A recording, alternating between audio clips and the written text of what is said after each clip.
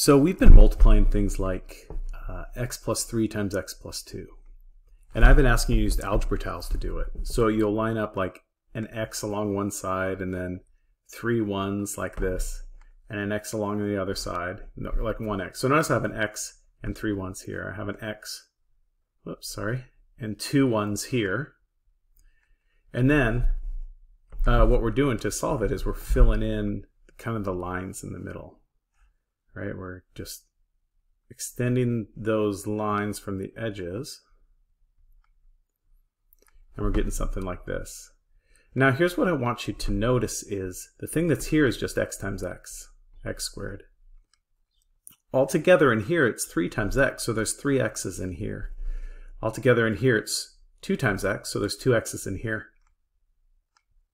And this bottom right corner is 6, 3 2's.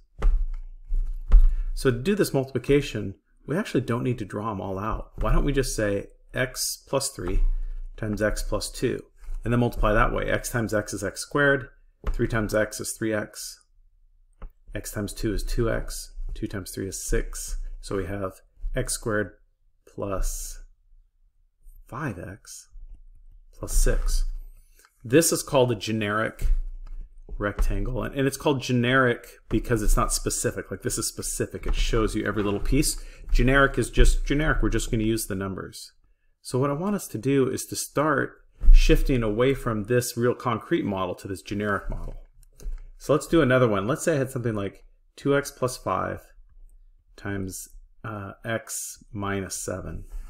Now notice that's a lot of pieces. I would have to have 7 negatives, I'd have to have 5 ones, I'd have to have 2 x's. So what I'm going to do is I'm just going to line it up like this. I'm just going to draw my generic rectangle and then take one of my sides, 2x plus 5. So 2x plus 5. Take my other side here, x minus 7, x and a negative 7. And then I'll just multiply the pieces. So 2x times x is 2x squared. And then if I get here, 5 times x is 5x. If I get here, 2x times negative 7, negative 7 times 2 is negative 14x. And then here, 5 times negative 7 is negative 35.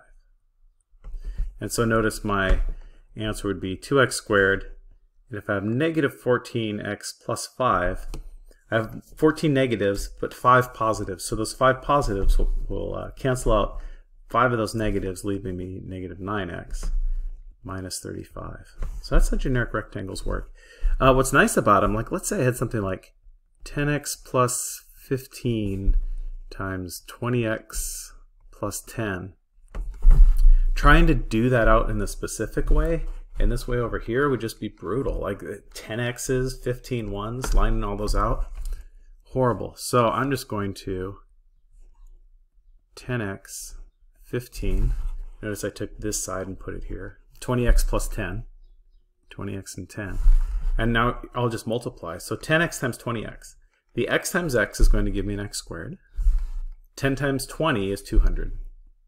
So I would have to have 200 x squareds in there. 15 times 20x. 15 times 20, I could use a calculator, I could just know it, 300x. No, that seems like I don't know it. Maybe I'll use a calculator. 15 times 20. I was right, 300x. And then this bottom left part here, 10x times 10, that would be 100x.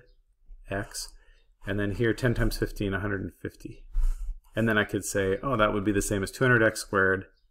Those will combine, plus 400x, plus 150. So give the sheet a try. Let me know what questions you have.